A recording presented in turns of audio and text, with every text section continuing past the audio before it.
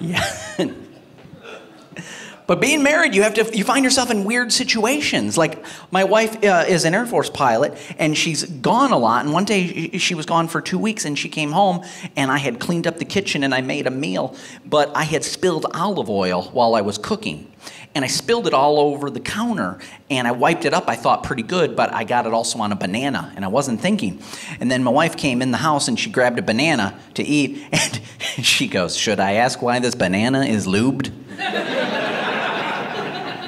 I'm like, it's been a long 2 weeks. I like to have fun. I see people with TVs in their cars, and I can't afford that, so I bought a universal remote, and now I just tailgate the shit out of people.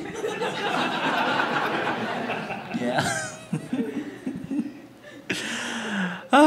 You're a good crowd. You don't interrupt with applause or laughter, and that helps.